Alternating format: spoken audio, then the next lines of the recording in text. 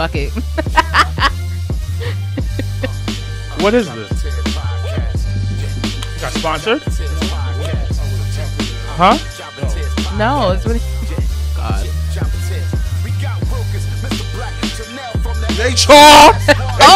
Oh, now you do it this week. What is this? It's a drink. Obviously, I've never seen Adrenaline Shock Smart Energy. They just got an ad from us right now. Adrenaline Shock Energy, hit us up. Cheap shot. You said what? Hit them up. Hold on. You say you hit them up? No, I'm trying to do like a post on the page. Okay, good luck with that. Jobber Nation. Good afternoon, good evening, good morning, whatever time. It's going to be good morning. A lot of listeners in the morning. Because good. Shout out to essential workers. I see you out there. First The thing power in couple. the drug dealer and the nurses. Wait, who's I the see power ya. couple? Drug dealers and nurses. The power couple. The unity. Oh, okay, yeah. I can see that. What? Where that goes. What did he say? He said drug dealers and nurses. Oh. And podcasters. Yeah, facts. Because I got to post this at 6:30 in the morning. Okay. Oh, shout out to the podcast who's out there grinding, who's out there pandemic, putting out consistent episodes. Shout out to y'all, shout out to those wrestling girls, shout out to Weed and Wrestling. Shout out to 2020 Podcast. Well, I love you, Nate. Vision. Shout out to, is it Hardy Podcast? Yeah, Hardy. Yeah. Hardy Podcast. Shout out to Stephanie, that's my homegirl right there. My fellow Virgo. The Virgo women out there in the pocket game, y'all are killing it. Shout out to the fam, the Jobber Tears Network. Everybody. Shout out to Jobber Tears South. I see you out there, y'all. I see you in my Mrblacc. I see y'all all there down there. Rest of y'all know your name because I'm terrible. TikTok game I see crazy. the TikTok game is serious. You talk about wrestlers. What's what you do? You put your product out there. Wrestlers out there is doing it for the family. They're entertainers at the end of the day, because these are workers. If you need some good quality Southern wrestlers, shout out to Jobber Tears South. Zuka's wrestling for Sunday. Zuka King, Zuka King. Zuka King. Shout out to Zuka. Happy belated birthday. Yeah, happy to you, King. I see you out there celebrating, kinging it up, Oh, to talk about kings, Master P got his own cereal. Oh my, got the I can't even order it. No, it's on UnclePcereal.com. Yeah, I went there. It's not on there yet? Nah, I went to the menu. I didn't see it. I he literally probably didn't put it saw up it. yet. Yo, I can't wait to. Ooh. It's Hootie Hoo. Yo, Master P, holla at us, B. I don't care. Yo, just get us some free cereal. Matter of fact, I'll buy it. I'll put it on the show. Yo, I'm buying me a couple of boxes. This is what I want to do. Any black creators out there making it something, send us it. We advertise on the show. Shout out to all my black entrepreneurs out there. We hustling out there. This is the next Harlem Renaissance. 2021, 2020, we out there. The 20s is the decade of black excellence. I proclaim it right now. Black excellence at its finest. This is our decade, y'all. We got this out here. Don't let no corona, no virus.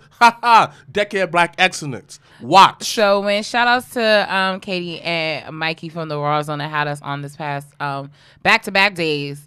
I feel like I've been recording all week long. But shout outs to them. When they asked who does the best promo, we really should have probably said you. Oh, yeah. Right? Right? We probably should have said. Because in my mind, I was going to say you. But then when you broke it down the way you did, I was like, all right, I'll let him be. So those that did not catch us live on their show, whether it was Tuesday night or last night, you can go onto their YouTube page, subscribe, and watch us. Talk about. Actually, we had one night where we didn't talk about wrestling. Yeah, facts. And then we had one night where we did talk about wrestling. Mm-hmm. So it was very interesting and really cool. But thanks once again to Katie and Mikey of the Raw Zone for having us on.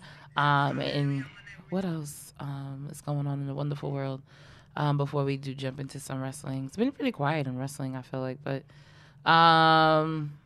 this Sunday, the reunion is happening. Yep. It's like 6 months in the making. Yep. What was the last pay-per-view we had in March? No, it was February. I don't remember. Whatever. Well, regardless of the fact, we're back at Legends this Sunday. Make sure we at 25% capacity. Limited spots are left. So make sure to RSVP on Eventbrite, or you can hit us up on the Jobber Tears Podcast Instagram or email.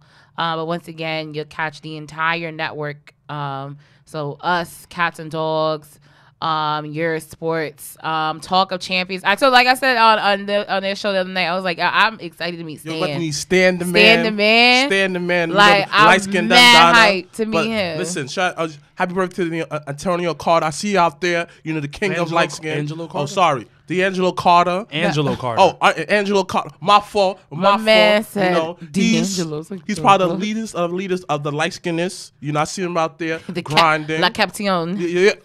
El Captain of light skinness. I saw him. I told him he comes Sunday. I get him a shot. I can't wait. So. Happy birthday to Marquis. Celebrating. My Libra brother right there. Yeah, your Libra brother. Shout out to Prolific. Prolific as a unit. Some people say that, brothers and brothers don't need each other in wrestling. But when brothers and brothers come together, I'm telling you, create the magic. decade of black excellence in everything we do. I proclaim it. Bars. Decade of black excellence. So as I was saying, so this Sunday we're at Legends. We're back. It's gonna be a good time. It's gonna be a movie. I feel like literally every person I've talked to is super excited about Sunday, and it's not even just so much the pay-per-view. I mean, of course, NXT Takeover. We'll get into predictions towards the end of the show, but NXT Takeover is always going to deliver. But just the fact that we're all able to come together, after all that we've been quarantined and far away from each other, so it's really good to just have the wrestling community back together. So that'll be Sunday, and then hopefully, if all goes well, we can look into the future in November, because November has Full Gear, AEW. We also have, once again, we're coming up to Survivor Series time of the year, which is my favorite time of the year.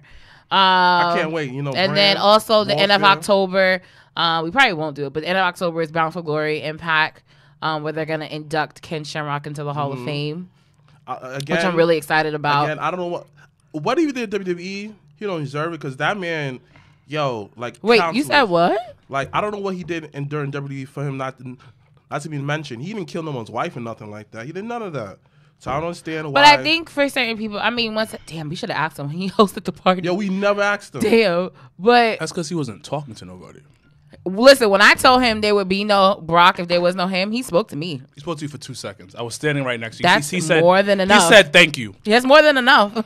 Yeah, like he had a conversation with you. Don't try to gas it. You definitely try to gas it. Like, we had a full conversation. I was saying about his wife. Fuck it. No, you said I would never. You said it wasn't for you, blah blah blah. And then he goes, thank you. He took a picture. He took a picture of it. And that was it. And that was it. It was like a meet and greet. We did a meet and greet with him for free. For free. That's what happened. Was a meet and greet with Ken Shamrock. But it was great though. I appreciated it. But certain people, for the most part, they actually tell WWE like, I don't want to be involved, like at all. Yeah. So you have certain wrestlers that'll be like, nah, I'm good. You gonna open this? What? Because your brother want to try it. Go ahead, take some dogs. So that's why he asking. He wants so. But yeah, so once again, we're getting back into the groove. Adrenaline shock. Let's see how much. What flavor is it? Aki berry. You would get Aki berry. Don't OD pour the fuck. It's not yours. You said some. I wanted to hear the noise. You did the fizzle. The fizzle on the thing. Well, go ahead. But I want to see how it tastes then. It tastes horrible.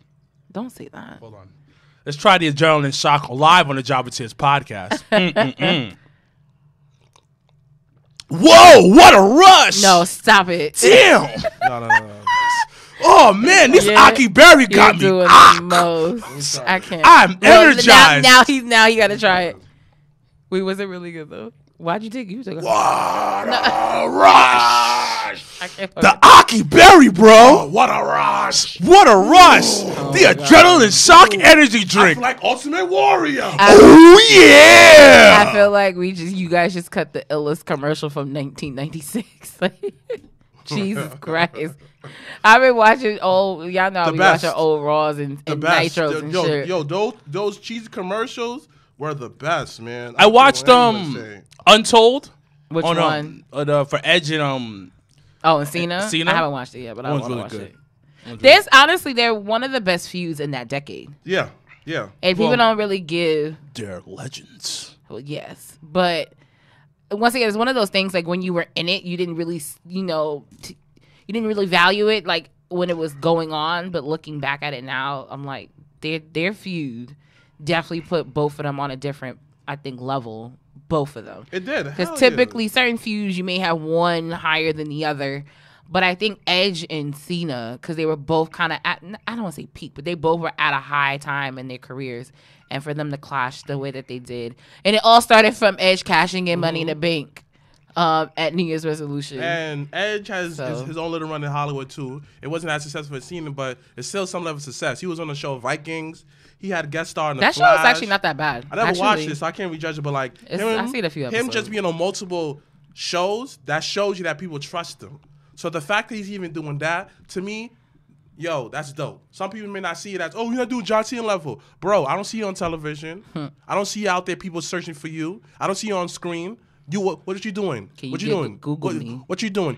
People can't even Google your name. People don't know who you are. You're not even doing nothing.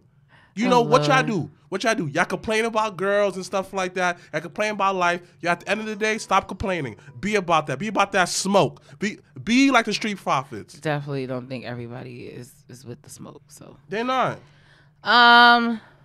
what else is going on? Real quick, what's something new this week? Whether it's something you watched or you did. What's something new? Dang, what did I watch? I didn't watch nothing really. I definitely remember, brushing on my wrestling. Definitely just appreciate wrestling as a whole. Did I watch anything? Oh, I've been watching Girlfriends. How's that been? You know what? I'm gonna wait until like winter. I think I'm gonna wait until it gets like we got variety. We got Sister, yeah, Girlfriends, and the Parkers, and the game. Come on, man. Come on. But like we spoke about before, the ending, like towards the last few seasons of the game, it just was like it's not worth it. Trash. It wasn't worth it. Trash. Come on, B. Trash. It wasn't worth it. Come on, like, and they tried. Yeah, but then again, they took away the element that made the show. They didn't have no football in it no more. That's what made it trash. Yeah. Come on, like Malik, that storyline, Pookie. Come on, the Pookie beef. Come on, classic. I'm still mad to this day that nigga name was Pooch Hall. Like the fuck. That's random. But all right, girlfriend. So how's it been so far? It's been good. Been good. Okay. So Wilkins, what's one thing this week you've either watched or experienced or? Nah, it's been pretty regular. Didn't do nothing different. Nothing this week. Nothing new added. So this morning, well, in real time this morning, but when you guys listen to this, it'll be 2 days before. So on Netflix, I had, because certain shows will pop up or certain like documentaries will pop up and you'll just be like putting it to the side. You'll be like, oh no, I ain't gonna watch it. Yo, I finally, this morning, because I could not sleep last night at all, I finally watched American Murderer. Like, how was that? Yo, it was wild because the mom like documented like their entire like lives, and then it almost felt like, remember if you ever watched Paranormal Activity? Oh yeah, that's my It gave me, the beginning of it gave me Paranormal Activity vibes because it was more or less like you had people checking out the house. Like her friend had dropped her off. I'm not going to spoil it all because it actually is a really good documentary. It's just wild because like he did it and he tried to lie about it and they caught him and it was just like he took a whole, that's the one thing I never understand, whether it was this documentary or even fucking Maury. You go on to do a polygraph test. It's going to catch you lying. That's the point of it. And you still lie. Yeah. Like, he flat out lied during the polygraph test. And the lady came back with the officer and it was just like, so we know that the polygraph test came out like you lied about everything. Mm-hmm. So it's now you want to tell us what really happened. And then he tried to make up this story about how the mom killed the girls because it was the wife and the two daughters. Mm-hmm. And it was just like, listen, if you're gonna kill the wife, but you're gonna kill the two little girls, that didn't make no sense. That was just senseless. So I got stories similar to that. You know somebody that killed somebody? Yeah. What? You know a murderer? Yeah. What? So I used to work with him, right? He was always off. He was a mad prideful of a man. So he got fired, whatever. So I used to always see him at my church all the time. Wait, hold on. He used to work for the post office too? Yeah. So he really went postal. Yeah, he did. He did. Listen, to work. Like I be telling people, to work where I work at, you have to have a level of craziness. All right, but murderer level. They always talk about post office people going literally go crazy. Postal. Like, like this is one guy who walks around and quacking like this. Quack, quack. Wait, quack. Hold on a minute. Yeah. Is somebody at your job? Is someone at your job that walks around the halls of the post office and he quacks? Yes. And then some lady that like she just went so senile, like she didn't bathe. And what? She didn't bathe. She was just stinky. And because of her, they shut down the whole woman's locker room because she had bed bugs. What? Yeah. So, nevertheless, though, so he's working there. So wait, tell I got mad stories. Nobody ever believes me. But go ahead with the. But go ahead with the murderer so because clearly cool, that was wild. Cool. So happily, he was cool with me. I don't know. I'm cool with murderers like this. Like my friends range from they still love Yu-Gi-Oh, collect Pokemon cards too. I put a gun in your mouth. I don't know. Range. You have a friend that puts a gun in someone's mouth? Yes. Okay. A couple of them rapped about it. But that's a whole nother situation. Clearly. So then, yeah. So next thing you know, it was on the news too. So, like, I wake up one time, I saw on Facebook, saw his name popped up. Like, no, I'm saying his name is Mike Sykes. So his name popped up and said that. I said, yo, that's Mike's. I worked with him. I read it. So comes to find out the baby mother he was dealing with, right? She had a kid already. Right, named Miracle. So, I guess they broke up. So the morning of, he took them all out for breakfast. He fed them before he killed them. Yes. So then, what? Yeah, he fed them, and then he went back to the crib, stabbed the mother. He stabbed his 2 kids and stabbed Miracle. You know what this reminds me of? And the only person, Miracle's the dog. No. The daughter. The daughter. That wasn't his. Oh. So then she stabbed all 3 kids. 2 of them died, but Miracle survived. And the mother died too. That's so then, listen to this. He went on the run, and then people that knew him was hitting me up like, "Do you know when Mike?" I was like, "I don't know."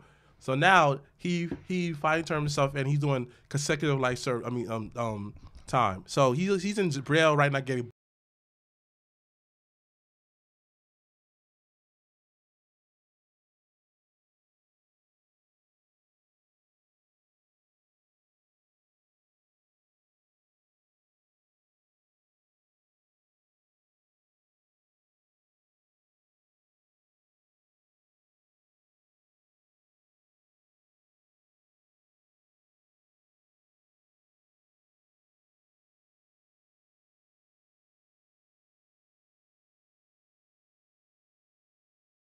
I got the connection. I got it.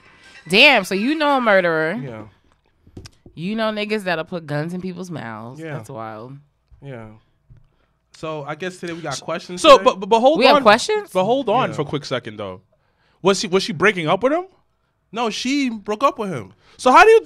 All right. So quick question: how do you deal with breakups? Simply, I understand that you have some kind of involvement in there, so you have to you take the good with the bad and understand that you have to take accountability to what you did, and a woman will not just leave you. Like a good woman will not just leave you for a reason. So you have to understand she was fed up, tired, and then obviously you was not fulfilling your part as a man, meaning that a woman want to feel comfortable with you. Are you right? Am I right? Am I right? Listen. You're a woman, right? No. Correct me if I'm wrong. However, for you, no. For you to be safe with a man, you need to know that his feelings are stable enough. Well, not only his feelings, like I need him to be stable. Like Exactly. But every female's. But I'm not asking, but in general. This is your fault. You did that. It's okay for a man to be a man, but you have to understand that, at some point, you have to demonstrate some kind of masculinity at the end of the day. Now I'm talking about no toxic one. I'm talking about real masculinity. It's like, you know what? A woman want to feel secure. Like, I know when anything goes wrong, he won't go off the deep end. He could able to talk out his feelings to me so that we could work it out together. Because I'm here not to bring you down, but bring you up. But it's so much me saying all this positivity if you don't believe it. It takes you to believe what everyone is saying that's seeing you. No one else. And that's what I learned from being in church. Like people say that love God, but then they don't teach you to love yourself. How can you love someone else if you don't love yourself? That's a very simple thing. And that's what I realized. And that's why, like, when people complain about, oh, there's no girls anyway who don't like me. Da, da, da, da. Shut up. Oh, listen. All I ask is how y'all get over breakups. You open Pandora's box. Good luck with that. It's just like in our field, what I know is a lot of people I know is they always complain about not finding somebody like what they're exactly like. Listen, in relationships, you need somebody who accepts you for you. You did it. I just want to know how you. And how get over breakups? I understand that it may hurt, but I embrace it. But I understand. That I fuck somebody else. That's how you get over a breakup. You get on top of somebody else and you fuck. But you deal with it. You saying that, you know what? Don't toxic. go on their page. No. Well, I'm toxic. I'm gonna go on your page. I don't. I'm gonna go. No. I don't go on your page. I don't follow you. I don't pick up your calls. No, definitely I'm unfollowing you. I don't do that. No, hold on. That's too obvious. No. They gotta watch your success. That's what I said. So that's the whole. Okay, so everybody been going back and forth, like telling me, like I've had conversations like, yo, you should block. Like when you stop dealing with somebody, block them. I'm like, nah. I want them to see the blow up. Like, it depends. It depends. If it's a bad breakup, yes, I'm blocking. Even if it's a good one. No. If it's a bad breakup, you're getting blocked. Especially if it's like my ex, I'm blocking you. Nah, that bitch gotta go. You have to understand, she's as smart as Satan. Yeah.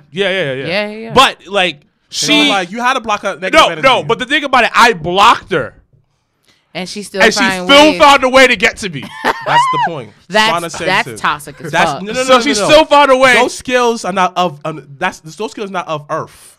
That's skills of the devil. But like I said before, I'll block somebody. No, I'll unfollow somebody. There's no need to see you constantly on my timeline. Thank you. That's it. I don't want to see you on my timeline. Thank you. I don't want to see you on my timeline. I'll go to your page the first week to see. Oh, you moved on already? Facts. Oh, this the nigga that was in your DM, huh? Give me motivation. Exactly. Ooh. JB that you said, is just a friend. Or now he's in a picture with you with your arm around you. Okay. Because you have hair. Exactly. That hair's not gonna last forever. The forever shining. Because he got a good ass hairline and he got waves. Okay, I see where this is going. But you know what? I'm gonna watch for like about 2 weeks. You know what? Shout out to like Instagram and Facebook because you can mute people. That's what I do. I mute people. No, I unfollow. And you know what? When you unfollow, especially when they break up with you, they feel some type of way.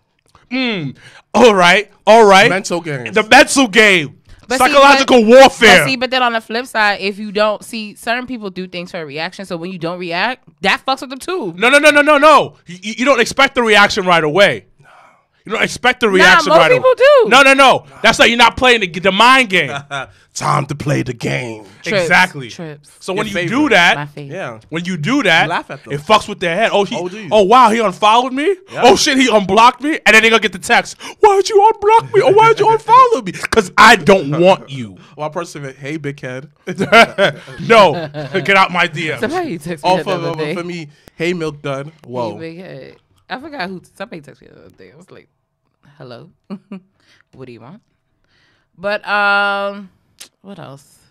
Before we jump into some wrestling. Oh, yeah. So American Murder on Netflix. Wow. I think it's a must watch because it was really good. I thought it was. Because like the first half of it was like her point of view. That's fine, but not for him to take my place. Are you out your mind? Such a good song. This whole house is mine. How could you let all us sleep in our right, so you get from these Facebook? Yes.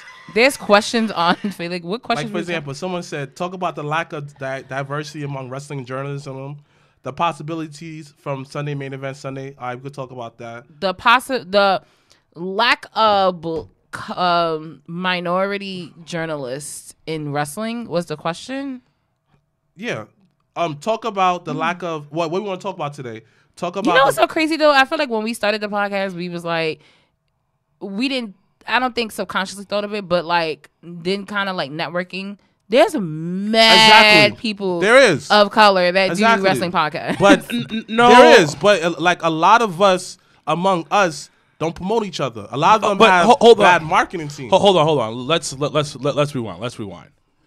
There are a lot of black podcasts that talk about wrestling. There is a lot. There's a lot. but there's a whole lot more exactly of ones that are Hispanic or black. Correct. Yeah. And then to go on a bigger level, I'm talking about people who talk about wrestling on a bigger platform. There are very few. And they're okay. As far as bigger platform, they always mix with someone else. Shout outs to Tommy and New Jack for their podcast too. Cheap plug. Yeah, just like that. It's usually a white guy and a black guy. No, but Tommy's a black guy. Tommy's black. Oh. No, but I'm just saying that's not with a wrestler. So true. So okay, True. let's rewind. Oh shit, my bad. That'll be fine. Too much. All right, I'm sorry, guys. Okay, so when somebody's asking about the journalistic Grab that. things, No, that's wet. I gotta get dry. The hand sanitizer. Oh, so then grab something dry, please. so when people are talking about that, it's you don't have that many because on huge platforms. Not on a huge platform, no. It's very on a smaller platform, and I think we're all on that rat race of getting there. Thank you. There are certain people that that have gotten up to like what is it, Sports Skeezy? Yeah. You know, I'll not the biggest fans of them, but I'll respect that because it's not many of us that look like that are on there. Yeah. But to answer the question, the reason why there's not that many is because it's just what we always talk about. Black people who like wrestling don't like talking about they like wrestling. Yeah, because they feel ashamed of it. I'm mad shameful. You get make fun of, and it's all about comfortability. It's not comfortability, but there aren't that many journalistic people that are Hispanic or black. Yeah. There's one dude he writes for the Forbes. Mm-hmm. He's black. Oh, I know exactly what you're talking about. Yeah, he's a Nigerian cat. Because he used to write for Bleacher too. Yeah. Also, you have Stat Guy Greg. Yeah. He does a show with Peter Rosenberg. Yeah. Real life cat. Shout out to him. But Real Life Cat doesn't really do wrestling. Yeah. He does like He will touch on it, but he doesn't do like a complete show on wrestling. He used to. But I'm talking about like now. Recently. Like but in general, you don't see that prevalent within the journalistic community. But then again, that's just nerd culture in general. Yeah. But the thing about it, there's tons of black people in nerd culture. And a lot of them don't have the personality to really get it out there. Or they started, but not really consistent. Yep, not really consistent. But there are more. I see more black people in video game culture. Yes. In music. More black people in anime culture. Yeah. Comic culture. Yeah. Like I'll see them on their bigger platforms talking about their respective art form or subject, whatever subject you want to manner you want to talk about. But when it comes to wrestling, it is far in between because if you think about it, people can say what they want to say about Sam Roberts and Peter Rosenberg. Mm-hmm.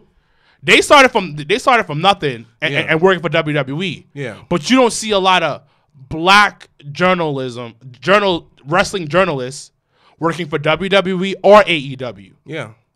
So when somebody's mentioned that, yes, there's a lot of black podcasts, but there's not a lot of black people on that bigger stage talking about wrestling. Yeah, so it's not really like it's just the whole culture behind it. Like we just don't support it. We don't support each other. I think it's changing now. Yeah. I think it's gonna change, and you're gonna see a change in it, but it's kind of sad because you're damn when you think about it because you don't really think about things like that. Yeah. That question is a good question. A legit question. Yeah, and guess what? A lot of us don't support each other.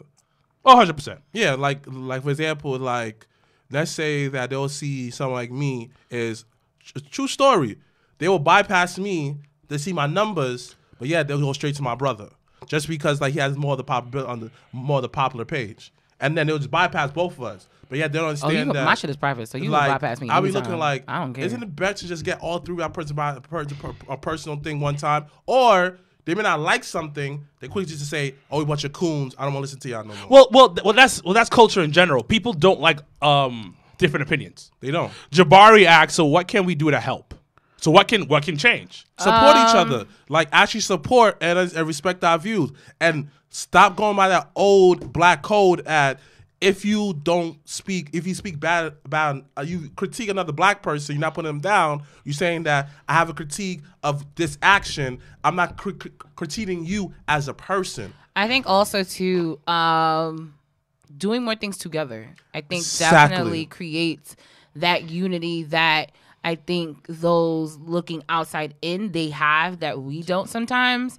So like where, for instance, we've had numerous people come on the show. And every time first thing they say is thank you, thank you, thank you. And it's like the first thing that we always say is like, no, thank you. Yeah. Because you take the time to come, you brought your opinion to the table. And I think more of an openness and willingness to come together and do things together definitely will help set that bar a little higher. I mean, granted, everybody kind of wants their own separate success, and that's fine. But I do think there are times where, in a sense, the coalition can come together and do things, whether it's once or twice a year, and have a panel and do things like that. Like, for instance, I was really excited, WrestleMania weekend that would have been down in Tampa.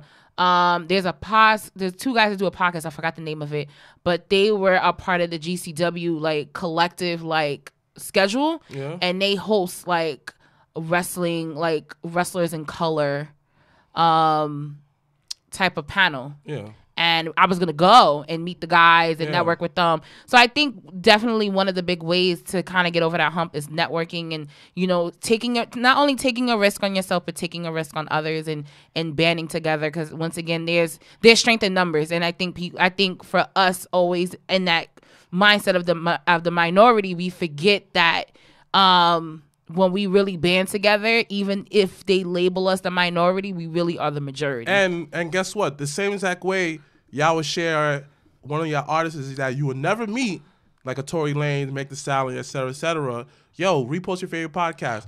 Or like, yo, this is the moment I like this. People do that. Shout out to all the fans out there who do repost our stuff to refer to our pages to other people, but do for other podcasters too. But I think I'm in certain group chats where I'm in a group chat with a couple of podcasts. Matt Speaks Wrestling, Through the Table, 2020 podcast. And they all repost each other's stuff and everything. Yeah, that's how you do it. That's how you get people on. But I think when it's just, you forget that podcasting in general is new. Yeah. And it's probably the past 2 years, probably like really hot. Blown up and got hot. So it's still a new place. But to go back to the question, it's going to take some time, but it's like what you said, just us all supporting each other. That's it. Mm-hmm. And just getting ourselves out another there. Thing too, no. None of that throwing, like, putting each other on front street on social media. That's a dub for that. If you have issue with another podcaster, another wrestler, all of that, yo, don't speak on it in public. Go privately. Because at the end of the day, people might see that coming in like, you see, there's never unity within this. If you show unity, at the end of the day, people may want to come into this because people just want to feel a place where they don't have to put their business out on front street. They want to feel like they're in a sanctuary. They want to feel, and I think that's one of the things that I've always loved about the viewing parties. Like even from when Wilkins started it almost 8-9 years ago, like the first one he did, I was just like, yo, I'm in a safe zone. Like I don't have to be ashamed to like wrestling and not and talk shit and say that this wrestler is whack because of X, Y, and Z, and that's my opinion. Like I think creating those environments of safety where your opinion is appreciated. You may not always agree, because trust me, we like I always say, when someone is a guest here and they have the opposite opinion than the rest of us, I'm like, it is rare that the three of us agree on something all together. But to create a space where your opinion is respected. You don't have to agree to, you can agree to disagree. You don't always have to be on the same side, but to respect each other's opinions and to respect what each other brings to the table, because we all, either separately here, we all bring something different to the table, which is why when we do come together, we do form Megatron, like you used to always say. Voltron, sorry. Blacktron, there you go. So those are the type of things, like when, and just think about it, if it's more of a collective, or even when I used to do the panel, like the pre-show panel or things like that, like when we have... Why doing that? Just because it just logistically, it just was a lot. It was. I mean, well, maybe 2021, never know. But those are the opportunities, like, I never forget when I did it with Nate and... There's a bunch of us. It was Nate and from the Behind the Barricade. Shout out to the Behind the Barricade. Please check them out on Sundays. So when I did it with them, and then and that was kind of like the first time I got to meet Nate and talk to Nate and just vibe and understand like, okay, this is they're starting their own thing. Let's put them on. Let's do this and things like that. My brother in one of their you out here modeling, during t-shirt shit. line. But shout out to We Did Wrestling. But it's things like that, right? So, but those shout out to Eye-Pulse and Head Chokes. They did our shows many times. There are things like that creates that type of unity and that type of bond where if it's like if you have a resource, I can personally ask you like, yo, what do you think? What's your opinion? Because that was something I had to come into terms. Like people legit would just ask me because they're like, yo, I genuinely respect and enjoy your opinion. And I was just like, wait, what? Like, what are you talking about? Like, I just say what I want to say and that's that. So I think for us, as people of color, I think it's important that we come together more than anything, especially now that wrestling had hit that hard reset after the whole allegations and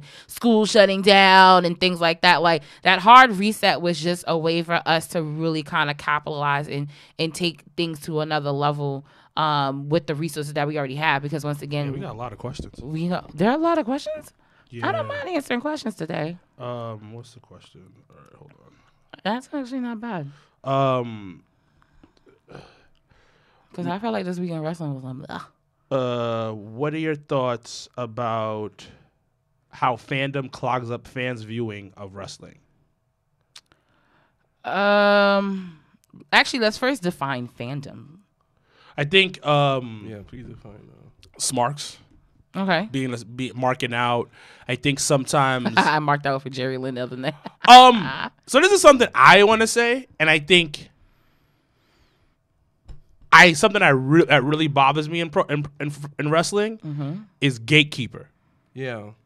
I think the wrestling community has truly been like infected by fake gatekeepers. No, like this is legit gatekeepers, like GKS, gatekeeper syndrome.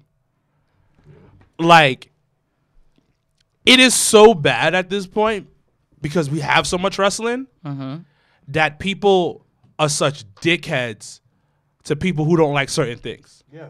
Right.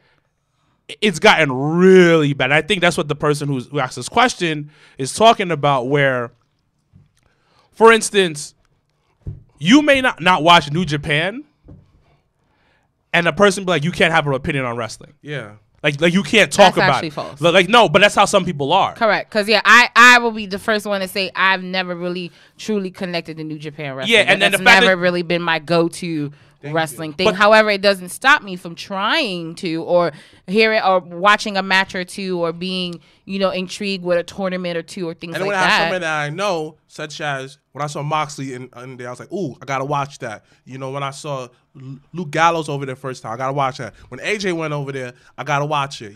But that's the thing, is that you're dibbling dabbling. It's a buffet. You're entitled to that. Yeah. But a lot of wrestling fans who act like gatekeepers, like, yo, you don't know enough, so you can't say anything. Or if you like WWE and you don't like AEW, something's wrong with you. And vice versa. Like, you get teased for like AEW. I'm looking like, yeah, you get teased for that. And it's like, who says what I'm supposed to like? Thank you. You're ruining my fun. Thank you. Oh, I can't pronounce a Japanese guy's name. That means I'm not a real wrestling fan. You're not a wrestling fan. Like what he said. But he said that Kokita. You don't know. But I'm like, but your dick is little.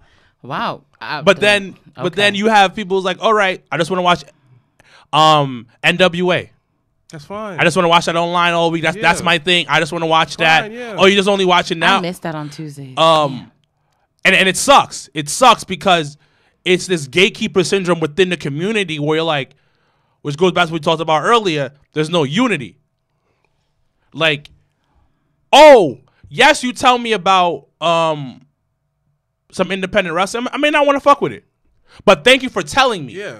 And the fact that I didn't fuck with it doesn't mean I'm a bad person. Right. It's just that I didn't want to fuck with it. It goes to, so everyone's always going to say, I hate Roman, blah, blah, blah, blah, blah. My always thing is, I've always said Roman just has never been my cup of tea. Like, that's just my opinion. Like, when we spoke with, shout out to Joey Ace last week for coming on our show last week. It's all about when you connect to a certain particular wrestler and you connect to, like, when I spoke to Zuka on Sunday about Roman, he was like, yo, I felt that shit because it reminded me, like, when me and my cousin would fight and argue when we were kids and how we grew up. So automatically off rip, you're gonna be invested into that. People, but like you're right, some people will be invested. But the one thing about it, what makes you upset, is the fact that people will complain about everything they complain about. The lack of story in this, a lack of the lack. Yeah, you're gonna nitpick. I mean, at the end of the day, we've always that's what we do. We've always said, and granted, we do, but we've always said, you know, not every. That's just in life in general. You're not always gonna be happy with everything. Like certain people enjoy watching the 24/7 title get defended every week. That's their cup of tea. Yo, when my fucking cup of tea, I was upset. Raw Underground was on this week. That's your cup of tea. I was tight. And guess what? It's a like my brother said, it's a buffet. Every wrestling show has a different style of doing their buffet. For example, AEW, they have more of a greater buffet. They have different styles. You may get Japanese next to American food. The American food, like, then the breakdown of them be a southern type of style of food. WWE, they got the same type of food, but it presented more of a gentrified way. Some people like it that way, and that is okay. But just like indie wrestling, that's more your street vendors. That's more your pop-up shop. You get everything, but a different presentation. That's okay. But the thing about it, but that's how people are. Like, yeah, humans are so, especially in the whole information age that we're in. And then we also have social media, so we can always talk about our opinions so easily, which is a beautiful thing because we have a podcast. Yeah. But it's to a point where if your opinion is against mine, you're a fucked up person. You shouldn't. You're a fraud. You're a fraud. Or if you don't talk about what I talk about every week, or this and this, you don't know what you're talking about. But then it's like, we may not talk about New Japan every week. I've been watching it. I've been slightly watching it and keeping my eye on it. Through the Table talks about it. Go to their podcast. Thank you. And that's the unity that we talked about. Who else talks about it? 2020 podcast. We'll talk about a little bit more than we do. I posted head chokes. I posted head chokes. Another. They love it. They love it. So it's okay, but that lack of unity within the community is annoying, and that ruins the experience. Because it's like, I remember sometimes in our group page, it gets a little crazy. People will hit me like, yo, I just said that I didn't like Cena. Why is everybody yelling at me? and it bees like that. But you like that little bit of Sometimes you like that little static. You get that little static, but not to the point where you talk about somebody's moms. Right. Like, not to when you get personal. And that's when the fandom. And when you take, and when you take shit personally. Your mother's a hoe. You know. Like, how did my mom and wrestling become? That's wild. She was sucking dick on Spice Channel back in the day. Wow. Somebody asks, want to go to the next question? Yeah. Impact Wrestling, Victory Road, and RVD potentially leaving to go to. No, he left, but he's technically not signed. Potentially going to WWE. RVD better no. RVD he barely wanted to work at Impact. Yeah, all right, like RVD is the type of legend where he could just get a couple of one-day contracts signed here. You know, he might go to New Japan. What is he doing? Yeah, like RVD is chilling. He's like, I accomplished everything I need to accomplish. RVD is well established. He's he's a superstar. He's a legend. Yeah, low key. Yeah. Like low key. No, I agree because like we've always spoken about, like, my beginning early days of wrestling was RVD. ECW. Yeah. So like it was him, Sabu, Taz, Sandman, Tommy Dreamer. Like it was those. So seeing RVD then to now. Yeah. So RVD is so special because when nobody was fucking with him backstage, especially the higher ups. Because there's stories about the higher-ups like, nah, like, this guy can't be the face of the company. But Vince was like, nah, he's about to be the face of the company. But he kept messing up. And I'm going to get to that. Yes. Where They shot him to the moon. Gave him the world title and the ECW title.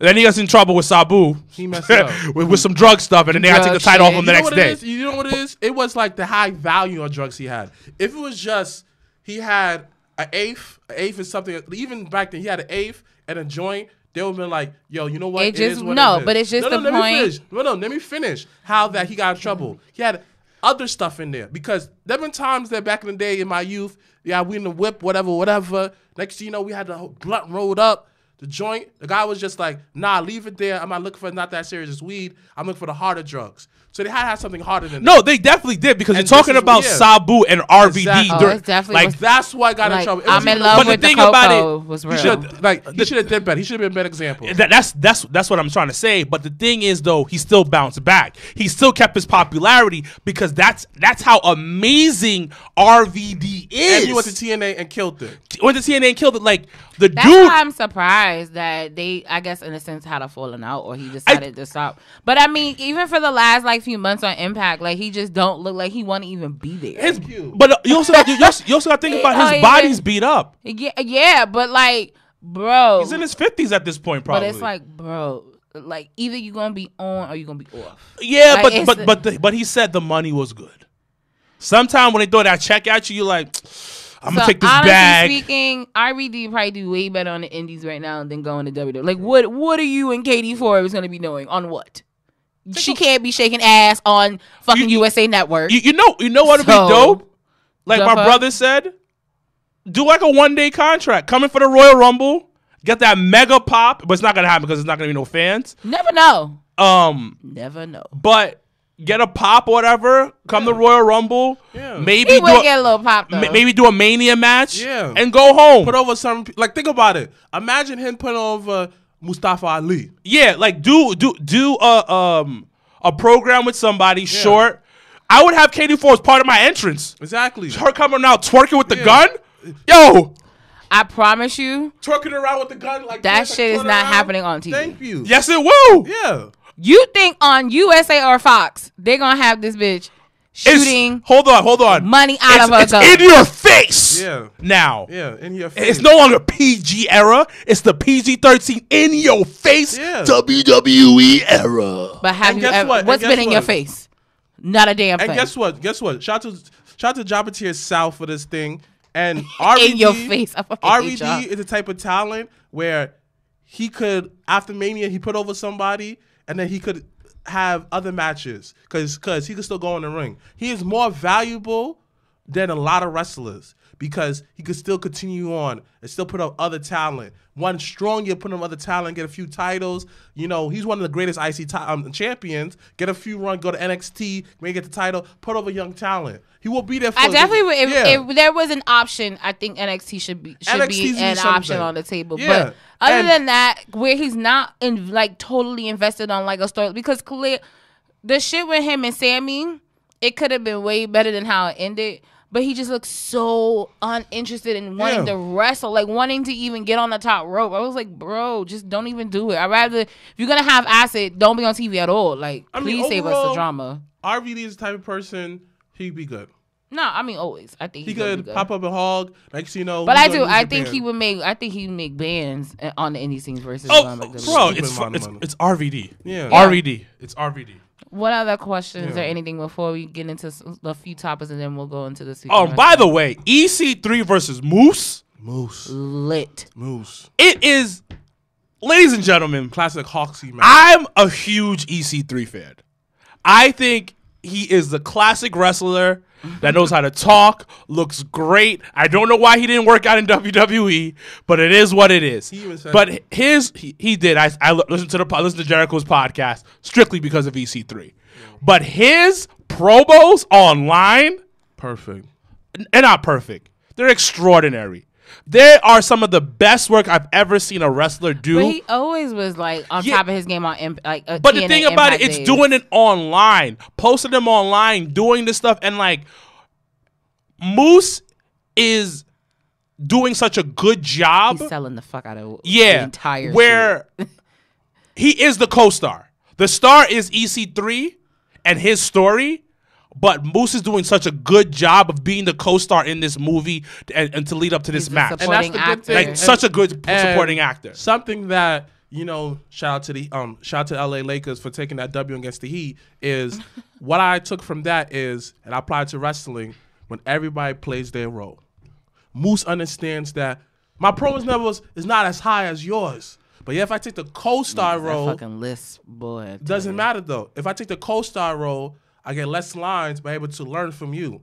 Each one teach one. That's why I be telling people, you forever the student, you forever the teacher. You forever in someone's classroom, you forever teach in the classroom. Once you understand that concept, you will always know your role in life. And Moose understands that. No, I think they're doing it. That's what I'm saying. Impact these days. That's why I was disappointed in RVD shit. Because I was just like, bro, like, Impact be the entire quarantine shit. Yo, it's been lit. Tasha Steele's over there. And you yeah, know, shout out my to Sis. God, yo, Willie Mack, my son. What's that dude that he got the title from? Was Willie Mack versus Chris Bay. Chris Bay, Ace Andrew, shout out to them. You know, you got so much good guys. And people are calling Heath Slater like, yo, after my contract is done, can I go over there too? Yo, I don't care what anyone says. This is how you create a strong team behind you. And people need to shut up about, bring a WWE guys here, da-da-da-da. Just like this. When Brock went to UFC, he brought on wrestling fans to watch UFC. A lot of wrestling fans stayed and continued to watch it.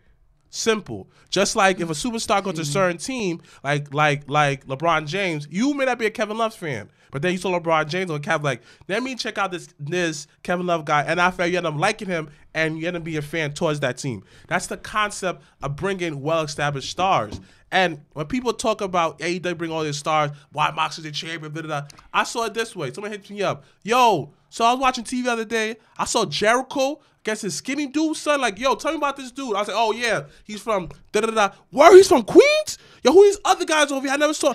This dude, advertisement. He's put it over a lot of young talent. Young talent. And people are talking about. Could be done a little bit differently. Of course, but it doesn't matter, though. It's still the first year, though. Smidge.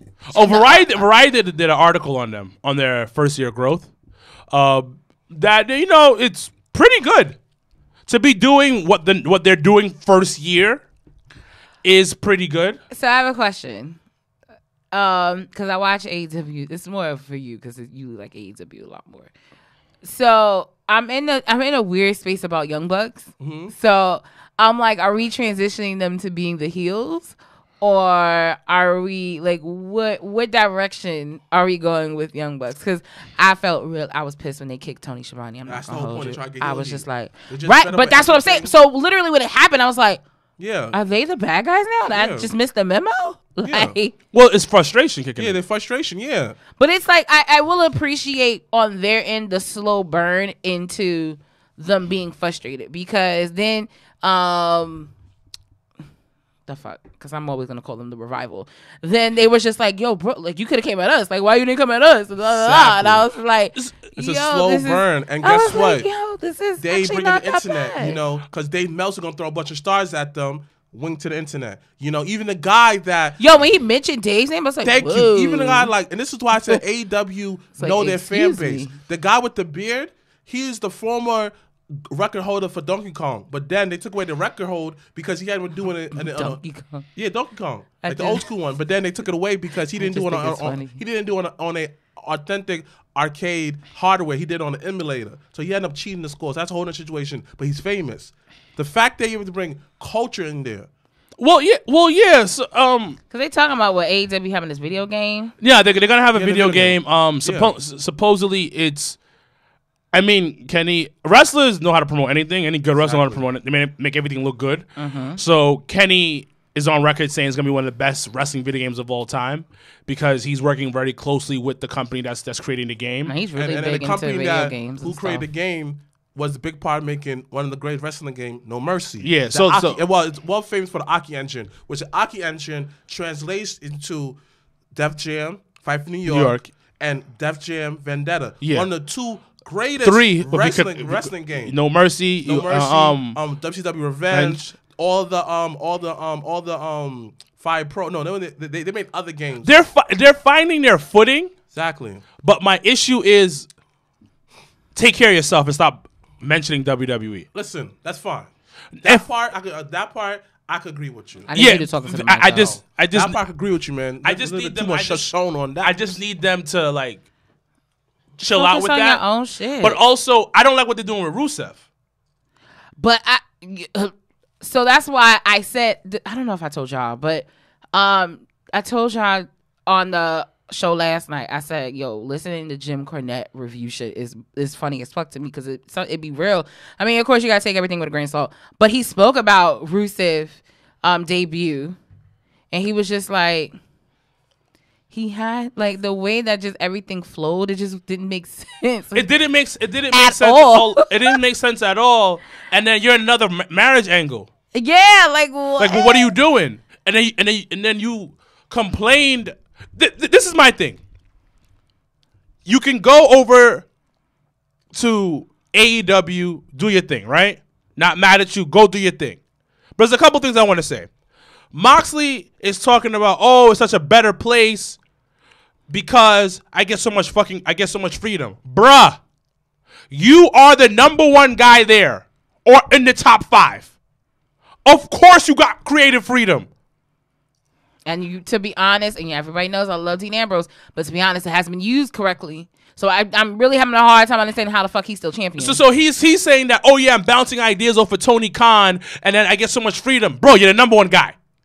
You're the number one guy there. Number one fucking guy there.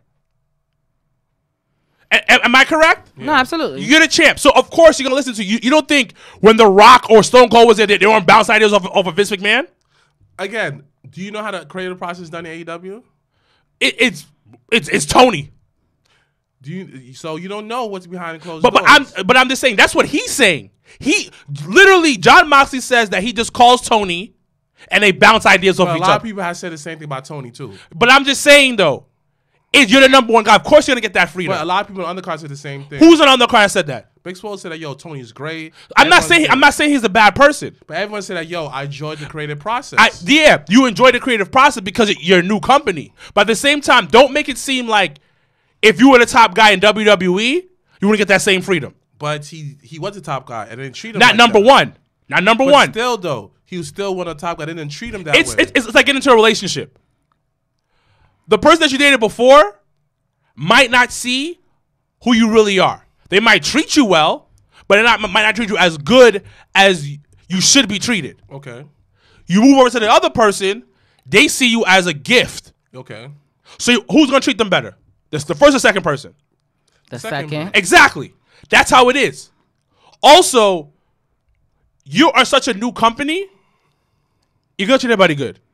Or even it goes to, like, let's say, for, like, instance with Moxley, like, he could go, like, on the WWE side, like, you know, he might have been able to bounce ideas and he felt like they fell on deaf ears. And I think that's what probably is the bigger difference, is that it may not fall as many deaf ears on the AEW side, but there may not be that many ears to bounce things off of either.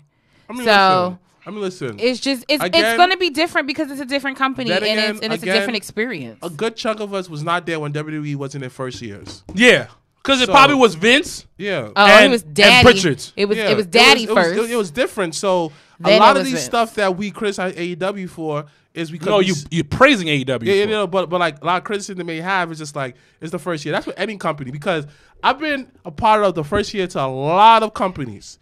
The first year compared to the second year, night and day. Even with this podcast, the first year compared to the second year is different. We cut out a lot of segments. We got our flow. Now we found out how that we're able to have a groove for each other. We bounce those ideas a lot better. It takes a while. I understand that, but it's the double standard, bro. Right, it is. But now, if we started the conversation 10 years from now, that's a problem. Yeah, and I'm okay with that. Yeah. But then now going into Rusev, from what you were saying, unless you were lying, you said you were all for the marriage angle.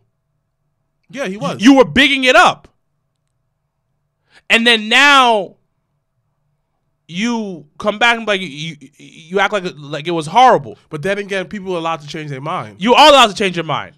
But you're doing the same thing, kind of. It's a just- different way. But it's also in terms of taking accountability for that too. Like you can't sit here and shit on one thing and it's the exact, and that's just fair. That's really everything. Or just say like at the time I could thought be it was the same- good. It could be the same. It goes back to the towel shit that we was talking about, and I was just like, yo, regardless if it was on ROH, New Japan, a towel being Not talking thrown, about that. I'm not fucking with it. Okay, I They understand did it in that. Survivor Series though. What? They did that in Survivor Series years ago. Yeah. I just still don't fuck. I don't like it. I don't like it. With the whole Rusev situation, I get it. But then again, if you listen on the Chris Vaughn podcast, he asked him a question, how you feel about that? Yo, listen, about the whole Lana and Bobby Lashley. Say, listen, they playing a role. Everybody want to ask me about the wedding situation. I have nothing to say. Why don't you ask them? Bobby has kids and wife at home. Ask him the question. Lana, you ask her about it. He said, listen, they doing their job. That's the latest podcast I heard him on. I get what everyone's saying. I 100% agree with your POV. Listen, It's very similar. That's my thing. It's very similar, but yeah, I'm Not looking similar, forward. but similar. I'm looking forward to this because I want to see what's the next chapter. Got me interested. Nevertheless, though, we should never talk about this whole Roman and Jey situation. It's the best thing going on. Yeah, like it been heating them like hot grease in the summertime because then grease is extra hot in the summertime. This is the greatest thing ever. This is the greatest thing that I'm gonna Roman tell has you been doing exactly for such why. a long time. Some people say this. I'm putting out all that people say this. Oh, it was the same. You know, he kept on repeating and cycling. Da-da-da-da-da. Okay. When Cena versus Brock, when Brock dominated him, he beat him up with 3 moves. You don't have a problem with that. And, oh my gosh, it went too long. You should have went shorter because you know that Jey was going to lose. AJ, Finn, Daniel Bryan, and Rey Mysterio. What does all 4 men have in common? We knew that Brock's going to beat them. But yet, we accept the fact that he made it into a good match. Gave them the false hope of winning. That's how you do a great heel and face match. Okay. Roman is a different character. Little subtle stuff he did. No shirt. He carried the title the right way, not the cool way. You understand? When Jey was right there on the announce table. Talk to the goddamn mic. Hold on. Face Roman would have went over the rope, but he didn't. He ducked down and went around and beat him. He took the long way. Before the spear, he didn't go, woo-ah. He went, boom. He was upset when Jey kept on kicking out. So now, let's fast forward it. When Jimmy came out, hobbling down, oh, that was so terrible. I hated that. Da-da-da-da. I say, your POV. You get the whole story like, cool. Some people want to book a little differently. But the fact that Jey knows both of them. Jey is older than, Jimmy's older than Jey by 9 minutes. But in that culture, they respect your elders. And Roman's older than both of them. Boom. He understands Jey, in that culture, people don't give up. They're strong, willing people. They have strong wills. So you understand that Roman won't quit, Jey won't quit. And if I don't stop this, I'll get yelled at by the higher chief that you should have looked out your brother. Now listen to him because you know how they are. Why you throwing the towel? Before it got any worse, he threw in the towel. We say, nah, Jimmy, nah. You felt the emotions. So what you're saying though is that towel throne was better than AEW's towel throne. You see, I didn't say that. No, that's what you're saying. No, okay, but that's what you're saying. Yeah, of course. There was more emotion. Yes. It was more an emotionally invested no, towel yes. throw. No, but the thing about it, what you're saying basically, and I'm sorry to cut you off, it made sense. Yes. At the end of the day, it made sense. And guess what? It elevated 2 stars. Exactly. Okay, so that's the biggest difference with the towel because it didn't give a negative connotation to Jey at all. Exactly. At all. Like, exactly. Honestly speaking, anyone that watched Clash of Champions, you're gonna look at Jey Uso very different. Exactly. Now. I'm gonna tell you exactly why. I look at it from a new fan standpoint of view. Let's say I'm watching wrestling, whatever. Oh, who's this guy? They show the vignette, him being traditionally, admit that I'm traditionally a tag team wrestler.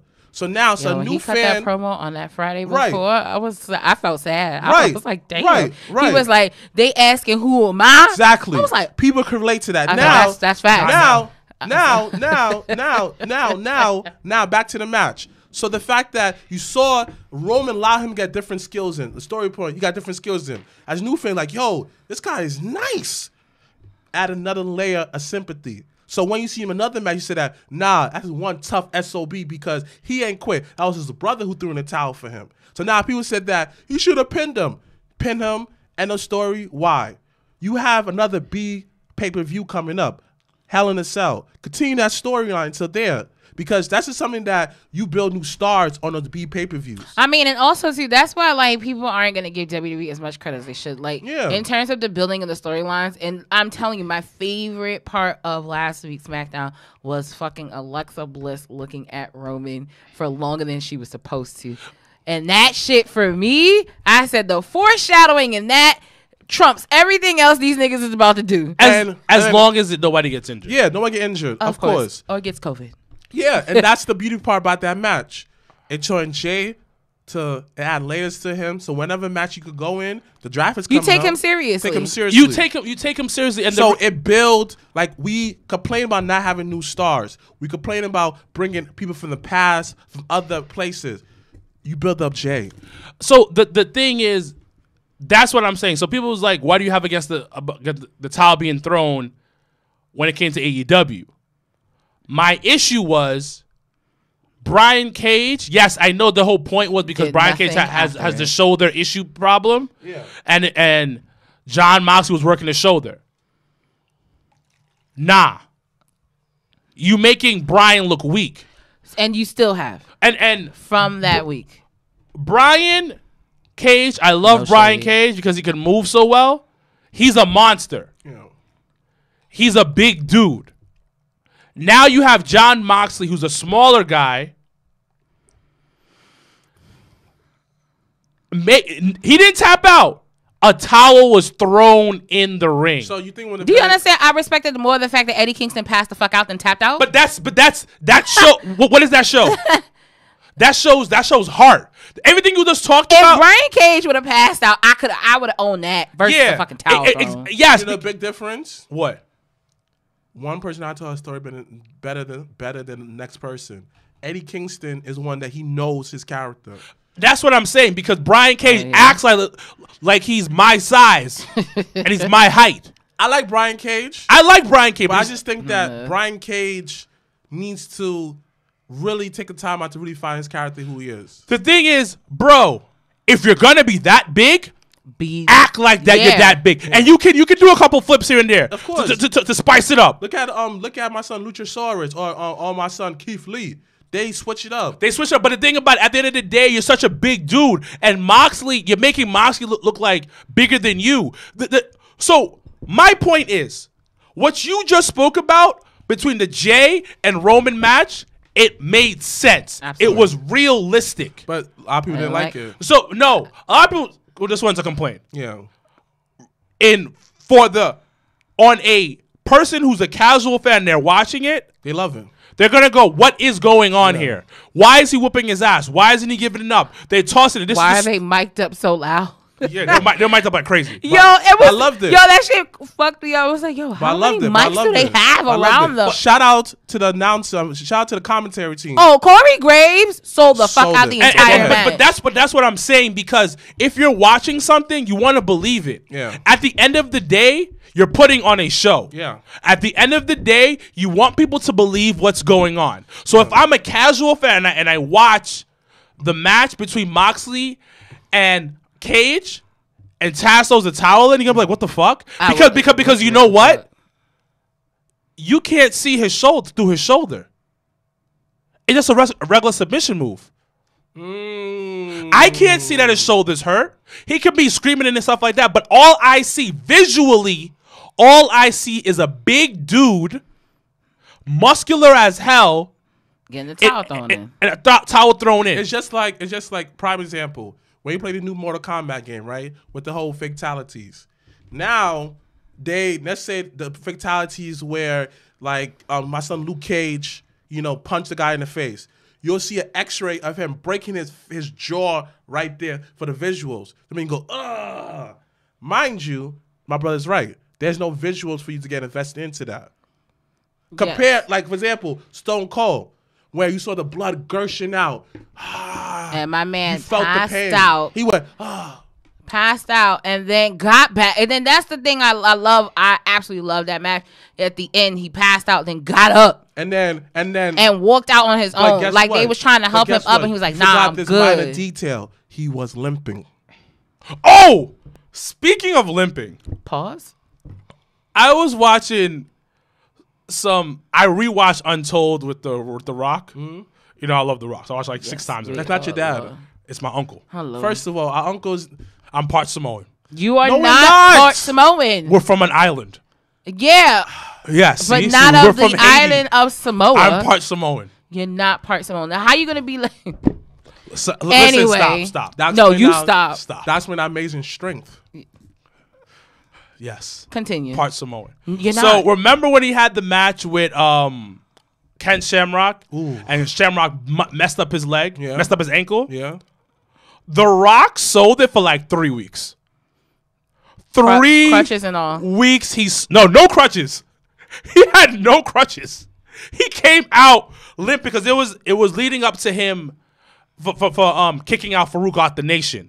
Oh, I think I watched him. And then he's limping out. There's like a week, the Raw after, limping out on the same exact leg. Oh, maybe I didn't get to that part yet because I've been watching old Raws, and the Raw that I watched, he you was see? Ken Shamrock was literally going. It was that was a really good storyline because literally every week he was going through every member of the nation. Yeah. So the episode of Raw I watched the other night was him versus Godfather. Yeah. No, he had already did D-Lo the week before, and then that week I watched the episode I watched. He did Godfather, and then The Rock came out in his vest, no shirt under, came out and told him the only way you're gonna get through me is you gotta go through everybody in the nation and and then he said, but you know what? Next week you're going against Farouk. Like, and Farouk, the cameraman, shout out to him back in the 90s. That nigga zoomed right into Farouk's face. Yeah, so And he was so uninterested in everything. and that's selling. That's those little things. What Joey talked about last week.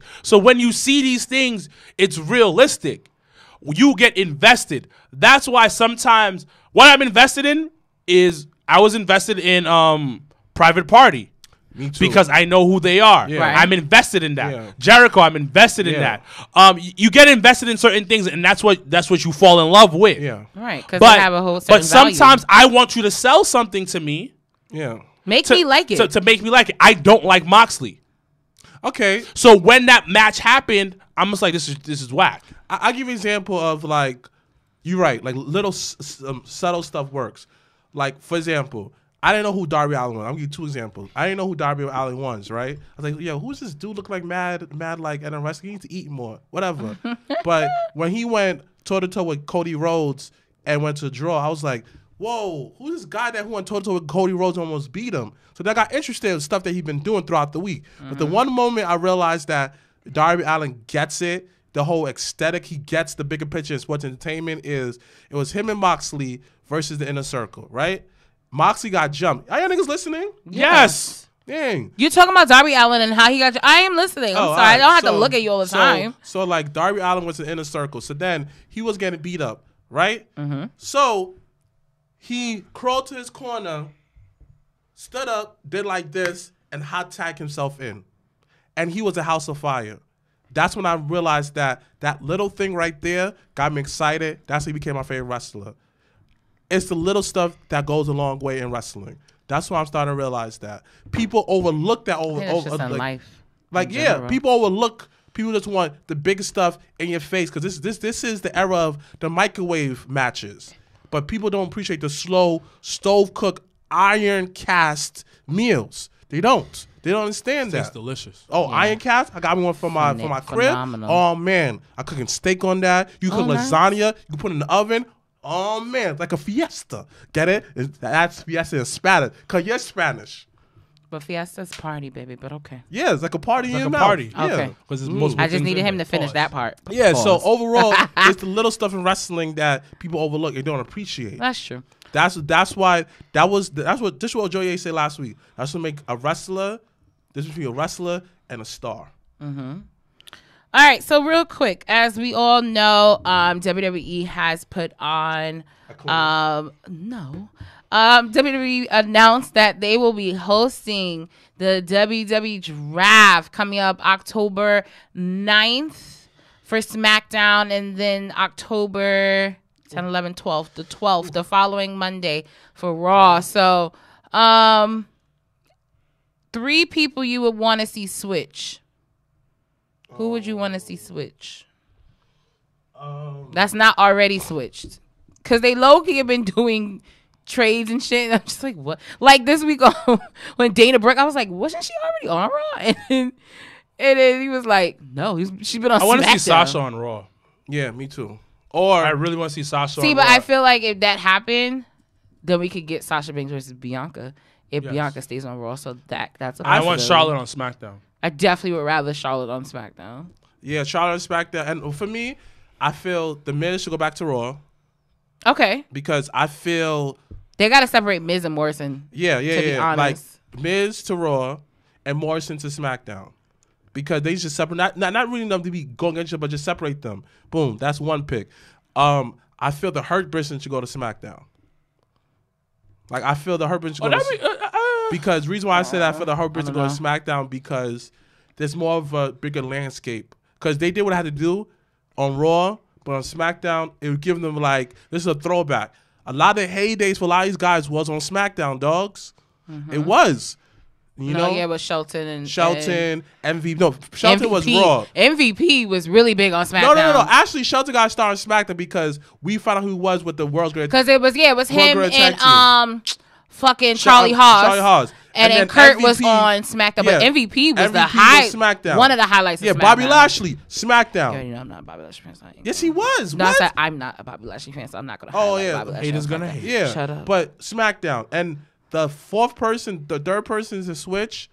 I definitely feel that despite of the division, I really think that they should bring Shayna Baszler and Nia Jax to SmackDown because I feel that they lack a lot of. They honestly got to get rid of them tag title. But they don't. Honestly, they don't promote it. This right. is coming from a female. They honestly, I never wanted it to begin with because there's not enough bodies for it. But they don't promote it right. Real tag teams for it. They don't. Bodies hit the floor. That was a really good theme song. I wish I remember what pay-per-view it was, but that was a really good theme song for a pay-per-view. Yeah, that's when WWE used to push you on some new classics. Like ooh. And now I feel like NXT does a really good job with their theme songs. NXT, I end up always getting the playlist on Spotify. But WWE they be so lazy with their theme songs. Like how did you feel about Mrblac's new music?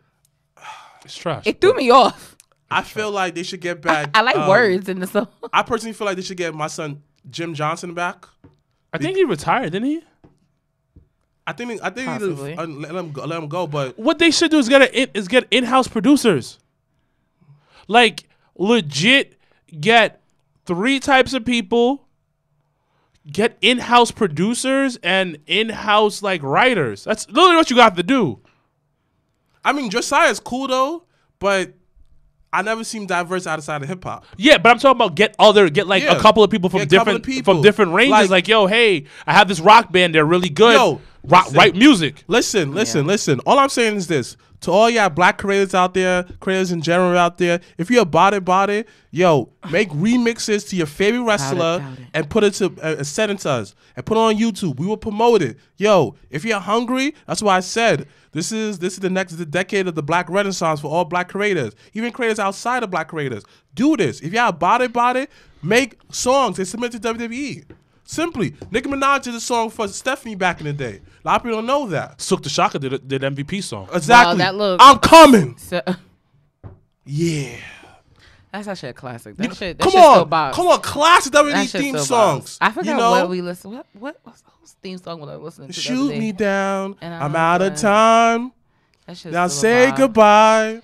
What is yours? What is mine? Oh my God! So that same Raw episode I was telling y'all about. Fucking. 1, 2, you hear the clock ticking. I'm so over y'all. You about to stop living. Tick. He warned you about to Yeah, stop I'm living. mad that it's on Soak the Shocker Spotify though. I'm coming. You felt that. I'm coming. Shout out to Mark Henry theme song. Woo! That's Classic. 3-6 Mafia. Yo, get artists like that. Yo, think about it. Yo, listen. 2 things. The Hurt Business theme song in the beginning sounds like Jaws, and I've been meaning to tell y'all that for the past 2 weeks. It does. It sounds. It cracks me up literally every fucking week. But it's fire though. That shit is a bop. But then fucking Who's that? yeah, I'm really mad they never like performed that shit like live for him like at WrestleMania. You felt him. That's you, the Hall of Fame. Introduce the Hall of Fame. First ballot, Randy. Shout out to Randy for putting it on. Mark Henry for the brothers. Ooh. I'm over you. Can the beat drop Hall of already? Fame, Mark Henry. Hall of Fame. Oh my gosh. So the second thing, the overall that I watched the other day, if you ever go back to Los Boricuas. Oh, Los Boricuas. With those Savio Vega. Oh, yo. So once again, Vega. Savio Vega. So Los Boricuas versus DOA, like trilogies were always on point. So they had because the Raw I was watching was actually in Uniondale, it was Long Island. So they had a Long Island street fight.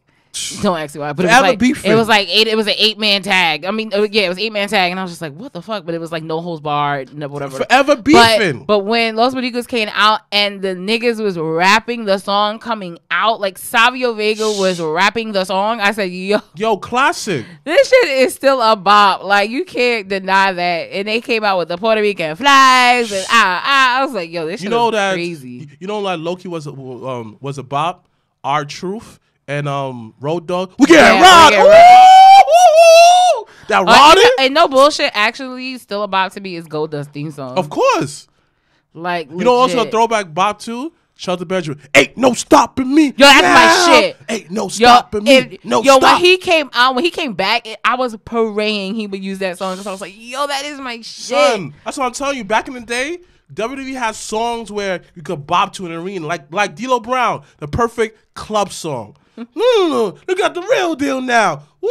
Imagine you playing that in a club, catching a dub to that. Oh! Imagine catching a dub to that. To this? Who's dubbing to this one?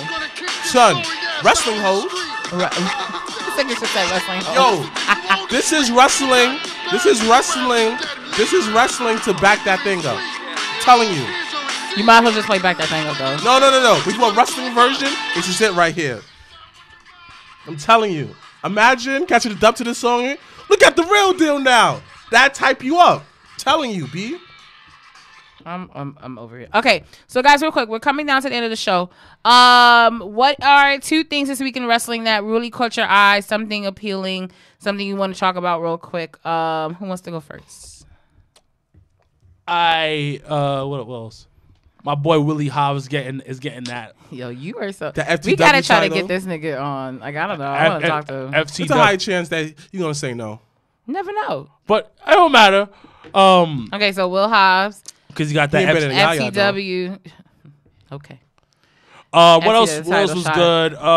Seeing Private Party getting that rub from Jericho. Chris Jericho. Those are my 2 things. Like I'm loving what AEW is trying to do right now. I feel like they finally found their footing. Yeah. NXT was dope. You know I'm a big Kyle O'Reilly fan. Yes. Oh my God. Like that promo. I am beyond excited. I've been saying Kyle O'Reilly. He is my favorite member for mad long. Yeah, he gets it. And also because when I found out he had the disease, I was like, damn, he's still out here just kicking ass. Killing it. Got cancer? No, I think he got diabetes. I think that's what it is. Diabetes? I think. Yeah, so. It's not cancer. He's diabetic. Yeah. Shout out to the diabetic warriors. I know your struggle, B. Me and diabetic and still doing it. I know, like you get dehydrated real quickly. I know those struggles, B. I know those. So yeah, all right. So those are your 2. All right, Mr. Black, what's some things this week in wrestling that caught your eye? Once again, Black Excellence Monday. The Black Excellence Mondays is real. I'm saying this. People complain about, Bianca Belair not used to her. Blah, blah, blah, Shout out to Shug. I was like, is that Shug and running? Guess what? They have her on screen. They keep her in your memories with these vignettes. We may not appreciate it, but that little girl, doesn't matter what color she is, you look at Bianca Belair. Oh no, I absolutely appreciate because I think this generation of wrestling doesn't understand the power of vignettes. Exactly. Like think about so when I watched the Austin Kurt podcast episode that he did on the network. I watched that. And Kurt talks, they talk about his early stages, about him signing the contract, him not doing it at first and all that stuff. But the one thing Kurt talked about was all the vignettes that led up to his debut, where he was always talking about the 3 eyes, and you never forgot about shit like that. So with Bianca, it's like the fastest, the toughest. Like those are the things you're never gonna forget. And guess what? You know why these vignettes are important? I'll give you 3 reasons. First, it shows that little girl out there is not afraid that she may be iffy about joining track and doing some of the boys stuff, lifting weights and stuff like that. She see Bianca Belair doing it. And for us, back in the day, it was MVP vignettes that got us interested. The Mr. Perfect vignettes. Oh, yo, my son Perfect catching vignettes. is his We was talking about that the path. other day. He threw it, caught it. I still remember that. Or him playing ball. That's just perfect. Yeah. These vignettes promote people. Great. You feel me? You still remember that. That's one. It shows that girls could do it too. Because we are ushering the era, I'm telling you, where women going to take more forth in sports, have more interest in sports. That's one. 2, it keeps you in mind that, okay, cool. It keeps everyone fresh in everyone's mind that I remember Bianca Belair. You may not know stuff about her because you didn't watch NXT or do your homework. You're going to say that, yo, is she really that nice in track? Is she really that strong? Yeah. You're going to Google it. Nah, she really is. She bro. No. Some people may not know that thing is fake. They may Google like, yo, she's strong. That's 2. And 3, it keeps her fresh for the ring without actually using her in the ring. Because now when she comes back, she might be in a squash match. It feeds someone else from the indies, a woman who may not get her foot in there. So that same one she may squash may become the next the women's champion. Bianca's probably gonna stay on Raw right, with all but these it vignettes. helps 2 people, Bianca Belair and a challenger. 3 different ways to promote somebody and get someone over too with that jobber. You may see, oh shoot, I remember that jobber. She's nice, cool. She got her up. Or somebody on the indies. Exactly. Yeah. Bianca Belair. The WWE is doing everything they have to do. They're mixing classic with new. I said she should do the Mr. Perfect type of stuff. Yo, But I feel like that's the vision I think they have, simple, which is really good. simple, and I applaud that. Okay, you know, so Bianca. Okay, what Bianca else? Belair. You know, once again, one thing I have to keep on employing. Then, like the whole, I kind of like the Rey Mysterio story. Yo, this shit is taking a turn. Like, And I like it. And that's no. Some people say this. I gotta say this. But Buddy Murphy Some and people say Aaliyah's this. wedding. Some people coming say up this. in 3 Oh, weeks. if you're okay with this, you endorse pedophiles. Yo, shut the hell up. I see it this way. Listen, she is 19. The man is 32 years old. I get that. But she is an adult. So she can make her own decisions. Am I okay with that? But it's a storyline. But yeah, You people look on her saying Instagram, that. she got a whole ass man. My thing is this. She does. Yeah, if you look on her Instagram, Yeah, it's a she got a whole ass storyline. nigga. And I like this because it keeps. So it's like, guess come what? on, guys. It keeps Dominic on screen. Give him something to do. Dominic is actually really, Yeah, really he's good. And on Nice. top of that, some people, this is something very stirring me. You're a pedophile if you endorse it. I say this. Yo, if you're not okay with your daughter doing this, but you're okay with the storyline, you're a hypocrite. I see it this way. If my daughter came up to me and say, Daddy, I'm dating a man who's 32 years old, I'm going to say, I'm giving the dangers of it, but I say, you know what? You still got to live your path, daughter. No, and then but- if he treats you right, at the end of the day, I can't say nothing. Listen, I'm not doing that. I'm not gonna lie to you. I'm not gonna hold you. My daughter's not dating a 32-year-old. She's 19. fine. But hold on. If she's playing a role on TV That's fine. as a 19-year-old that's dating a 32-year-old, that's different. But in real life, actual life, I'm not a fan of But that. listen, this is what you said. You said this. I understand it's just a role for television. I get that. But at the same time, if it was my daughter, I would not be okay with that. You articulate that because you understand this is just art. It's simple. I'm not doing that. Okay, I respect This nigga's that. getting punched in the face. Yeah, I respect that. dead. I respect that. But then don't be the same type of person that will punch that dude in the face. But yet you're dating 19-year-olds. It is what it is. Okay, so you're saying you're invested into the Mysterio, Murphy, And of course, my third one Sethy. is I gotta say Night of Champions. Night of Champions was something for everybody. Something was very good. That ladder I match. tell people I think when you went into it with such a low expectation, It was it's good. not Yo, because that ladder of it match? being Oh, that ladder match, and I'm glad it went on first. Oh, some people say it was too long. Then I'm No, looking like it's 3 how? niggas in a ladder match. And It has Sami it's solid Zayn- 30 minutes. And Sami Zayn, it made sense. Sami Zayn used AJ Sami own fucking listen, Zayn. he used AJ own momentum to get him up the ladder, and then secretly AJ was so pay attention to getting the championship to tighten him up. AJ could not knock him off because he could get hurt.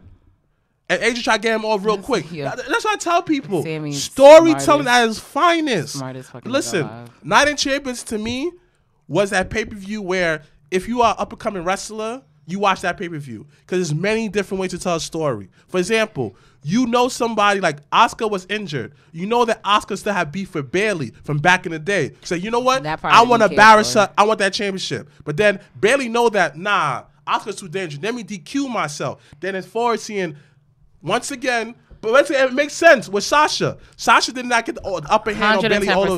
He had an overhand on Bayley at all. But shout outs to whoever, once again, is on production camera team for Night of Champions, because the angles that they got that night was it to me on a looking standpoint, it enhanced the experience of the actual show, and it enhanced the actual storytelling, because literally the cameraman was focused solely on Bayley when she hit Asuka with that chair, and literally when you just saw a whole nother body into the whole fucking screen, you were like, who the fuck is that? And then you turn around, you're like, oh shit, it's Sasha. But the cameraman held his ground right there. They did the same thing, and they did the same thing with Randy. Did the same thing with Roman and Jay. The camera and like just production wise, and we've always said that WWE's production is just everybody says that, and a lot of people imitate their style. Always imitate them. And well, the NFL stole half of the camera angles from the XFL. Correct. Oh, XFL returning 2022. Thanks, Rock. And some people say, no. Honestly, appreciate you, Rock. Honestly, don't be surprised if Vince end up becoming some weird commissioner for the XFL. I won't be surprised, because that's a good way to keep Vince. Like, he trusts The Rock. He gonna put some money. He trusts The Rock. Like, yo. Shouts to The Rock for being on Impact. It's gonna be on Impact. Yeah, he trusts The Rock. For inducting. Like, honestly, man, I'm telling you, I proclaim this at the beginning of the episode. Yo, mark my words. Yo, this is gonna be the decade of black excellence. I'm telling you. You're gonna watch this and say, Mrs. Black predicted this. Yo, hashtag decade of black excellence. Everybody's gonna come up. Black excellence is rapid. I see people with their own beauty. I see people with their own beauty to beauty podcast. Our voices being heard. I'm telling you, the decade of black excellence. I'm telling you. Okay, so we have that. Me real quick, and then we're gonna go to NXT predictions, and then we're gonna sign off. Once again, Alexa Bliss on SmackDown to me was my highlight on Friday Night SmackDown, because I love foreshadowing. I love the fact that you're sprinkling in certain things and it makes you think outside of the box, so that I can appreciate. I was disappointed in not seeing Raw Underground this week. It was such a big disappointment, but it's okay. I did score. Hopefully next week it returns. My homeboy that works at he teaches Impact? baseball at Chelsea Piers. He FaceTimes me yesterday. I haven't spoken to him in months. He FaceTimes me and I couldn't pick it up because I was at work. He's like, yo, Shane's here. I was like, nigga, what? So he trains, he teaches Shane's sons baseball at Chelsea Piers. That's yeah. dope. So every time he sees Shane, he'll hit me up. So he hit me up. He's like, Shane's here. I was like, what? That's cool. Shane lives in Tribeca. Yeah. So but it was just so funny. He hit me up about that. But so Alexa Bliss on SmackDown, and then honestly, the second is actually gonna go to your boy Darby Allin versus Ricky Starks this week on AEW. Gosh. That to me, first of all, for y'all to open Young up, Lions. was amazing. Young Lions. For you guys to say what could have been a huge ass botch towards the end of that match, I appreciated that. But I thought it was a great match. I truly enjoy Ricky Starks, and that's why I didn't understand the whole towel throwing shit, because the towel throw shit happened with Cage, and then Tash introduced Ricky Starks as a part of the team, and now we're focusing more on Ricky Starks than Brian Cage, and Brian Cage is the FTW champion. What do we do that at? Ricky Starks is more charismatic. That shit is correct. Yeah. But it's like, what? Honestly, like, okay. The future is good for wrestling. But I thoroughly enjoyed that match was very good. That match. And then, okay. That spear. So there was, right. So the other thing, and then we'll get into predictions. My grip. Everybody knows I like the Dark Order. I actually really, really enjoyed the Dark Order. Me too. And my grip with Cody was the whole melee after. So he got real dramatic, told Dasha, I don't accept. Then walked out. Then he's a cancer. Came back. Makes complete sense now. We got the same birthday. He came back. Oh. Me, Cody, and Tyson. So much complete sense now. Then he comes back, and you know, it's hard because once you realize he has a list, all you do is watch his mouth move then. So all I started to do was watching his mouth move. I was like, what are you talking about? And then he started yelling, and I was like, oh my God. And then Brody Lee comes out with the suit on, the fly ass suit on, took the shit off, and then they start fucking each other up. And then everybody in the backstage came out. I was like, what the fuck is going on here? Rose and then fucking, Nia Rose punching the fuck out of a random chick for no fucking reason. But it makes sense. It made zero sense. No, because it made none at all. You've never been in a hood in a hood brawl before. Yo, she came from out of the barricade to punch this random bitch. That's what happens in the hood brawl. That shit didn't make any sense. In the hood brawl, it happens. Zero sense. You attack people. And then you ever got to a fight? No. So you absolutely won't know. not. You won't know. But that shit was trash. Your whole entire life? Nope. You will never know about hood brawls then. No. I've ran away from gunshots, but I've never been in a fight. I'm telling you, it's so you know the hood brawls, right? I know what you're talking about. But it's just like, but it didn't make sense. So what was going on? To you, to what was going on? To you, it doesn't. The focus was Dark Order and Cody. It made no sense for Nyla Rose. You got your hits in. But no one even hit her. Like, I get it. You're supposed to do that. But I get it if the bitch would have bumped into her and then she jumped over and then fucked her up. Cool. None of that happened. You're supposed to do that. Anyway, and then the icing on the cake was fucking Brandy's ass running out, toot that little ass out, ran out, then got on the top rope and then flipped to do the spot on all the guys. And shout out to all of them niggas because they sold it. Because I was just like, bitch, you not even 2 pounds. How the fuck are you going to flip on these niggas and they all going to fall? Shout out to Bruce. He said, I seen this in hood fights. Thank you, Bruce. Oh my God, whatever. Exactly. Whatever. Anyway, but I appreciate. So this whole next week, and we're talking about hopefully the dog collar match because I'm not too like excited. No. But Cody is doing these old school matches though. But I like the difference. I can dig something that's different. Shout out to Brody Lee. Brody Lee is selling the fuck out of all of this. So I feel like Brody Lee. Adrian Brown said that's what Nia did to Becky. No, true. No. That was way different. That was like they were literally brand versus brand. That doesn't count. That doesn't count. That doesn't count. But she didn't even touch her. She went like this, and then that's touching her. Fuck you, that's touching her. And she on the other brand. That's a wholly different situation. That made Becky Lynch right there. Facts. And Becky has still not thanked Nia Jax. The greatest accident in wrestling. Fact. One of them. All right, real quick, NXT TakeOver this weekend. If you are in the New York City area and you want to dare to live a little free, come out and join us at Legends. You can RSVP. Why you put it that way? What? I mean, we still living in the pandemic. Got to be real about it. I can't be like, come on down and make sure you wear your mask. Temperature checks at the door. I ain't trying to get sick, but I love y'all, so we just gonna make it work. But once again, NXT TakeOver. There was a little controversy. At the beginning of the week, they weren't sure just because of COVID and things like that. But Trips said the show must go on. He called you and told you that, right? And it's gonna. I wish if Triple H ever called my phone, y'all got to come get me. Like, y'all gonna have to come get me. Like, I forgot what app it is or like what it is where you can like pay for someone to do like a phone call or someone. Like Ric Flair is charging like $500, which is obnoxious as fuck. But I get it because Rick is about that money. So I ain't mad at it, but I was like, nigga, I'm not doing that.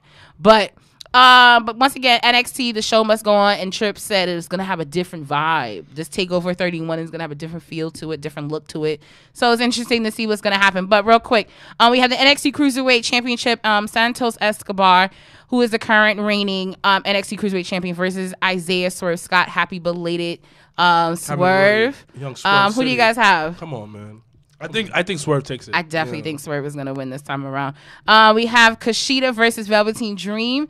Velveteen's been fucking with Kushida the past few weeks. So, Velveteen Dream. Dream. Awesome. We have the NXT. This is a ladder match now?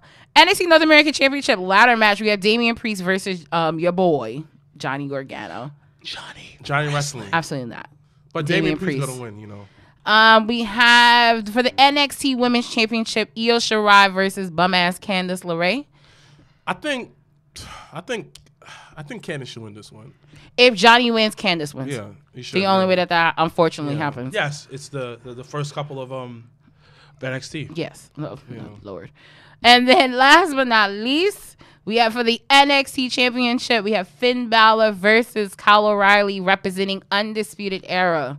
I feel okay. This is what I think. I think that Kyle O'Reilly might win. he should win if at least Finn versus Walter. Okay. Because I feel like Walter's good, whatever, but Finn adds that. He has that extra star power that need an NXT over there. Okay. So you say Kyle. So Wilkins, what do you say real quick? It's Finn is winning. I want Kyle to win, but Finn is winning. Okay. Yeah, we all know Finn's gonna win. I would definitely prefer Kyle, just because I think it adds another element, and I think it definitely goes back to the Roman J, where someone that's been in the tag team. Red Dragons is one of my favorite tag teams of all times, which is him and Bobby Fish.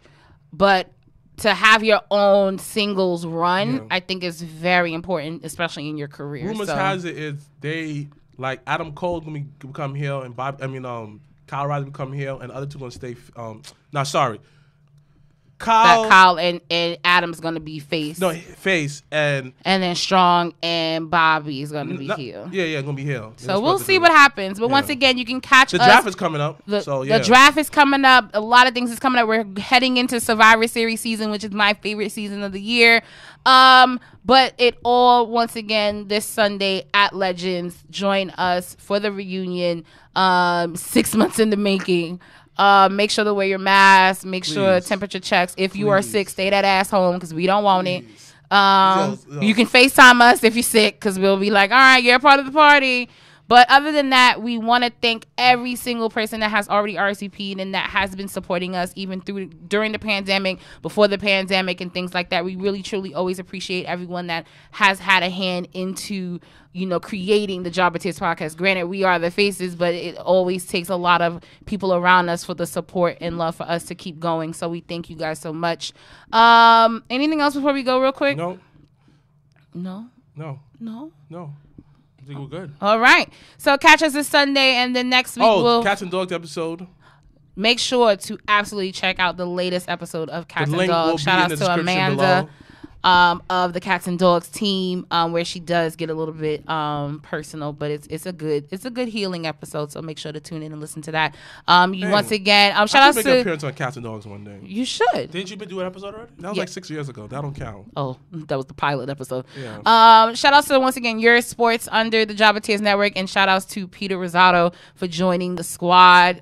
We welcome you with open arms. So we're glad to see a new member on the team. I'm sorry, but and then I really miss indie wrestling. Yes, I mean, hopefully soon. 2021. Listen, we're gonna make some moves. Screaming at people in the ring. I know you miss cheering on your friends. Oh man, prolific. Oh man, know. the Yaya Job to the South. Know. So so Cats and Dogs, Your Sports, and once again, Talk of Champions, all under the Jobber Tears Podcast Network.